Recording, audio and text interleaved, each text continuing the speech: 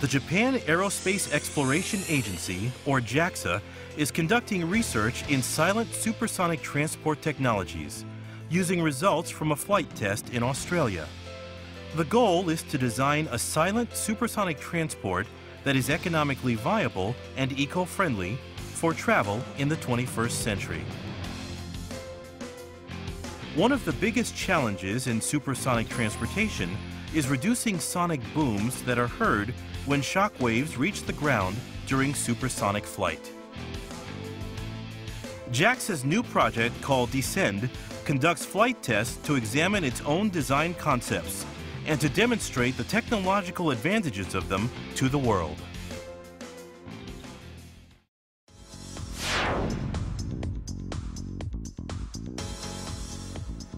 As part of the Descend project, experimental airplanes are dropped from a large stratospheric balloon. This is a simple way to achieve supersonic flight. The project is being conducted in two phases, Descend number 1 and Descend number 2. The experimental airplanes separate from the balloon at an altitude of about 30 kilometers. During freefall, they reach supersonic speed and generate sonic booms.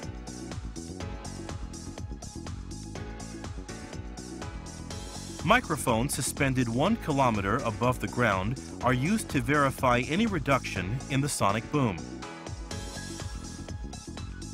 The drop tests are conducted at the S-Range test site, Kiruna, Sweden. A sonic boom measurement system is installed to monitor 4 locations at the test site. This makes it possible to measure the sonic booms generated by the experimental airplanes, no matter where they separate from the balloon in the test site area.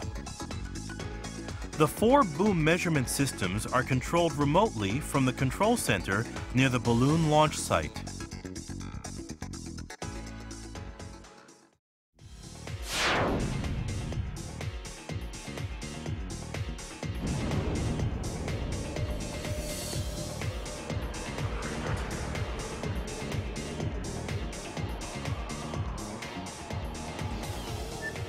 During Descend number 1, 2 differently shaped axisymmetric test bodies are used.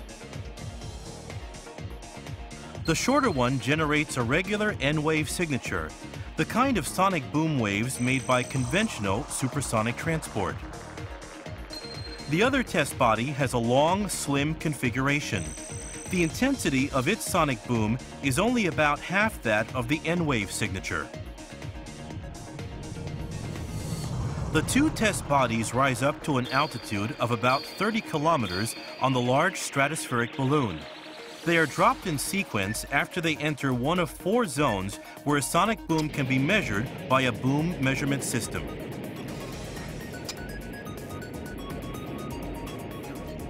When the 2 test bodies reach supersonic speed, they generate sonic booms forward and perpendicular to the Mach cone angle. These sonic booms are measured by the boom measurement system on the ground. In addition, the speed, position, and attitude of the test bodies are transmitted to the equipment on the ground.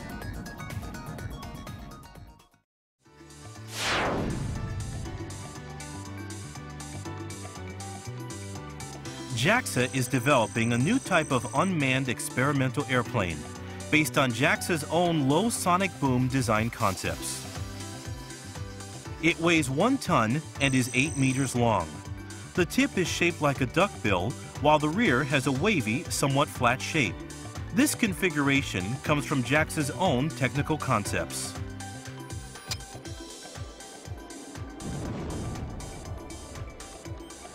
The experimental airplane is dropped from an altitude of 30 kilometers at the right timing, like the test bodies dropped in Descend number 1.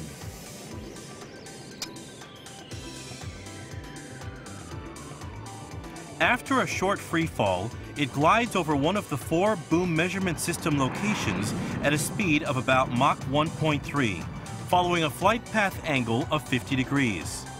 The sonic boom stretches down vertically to the ground.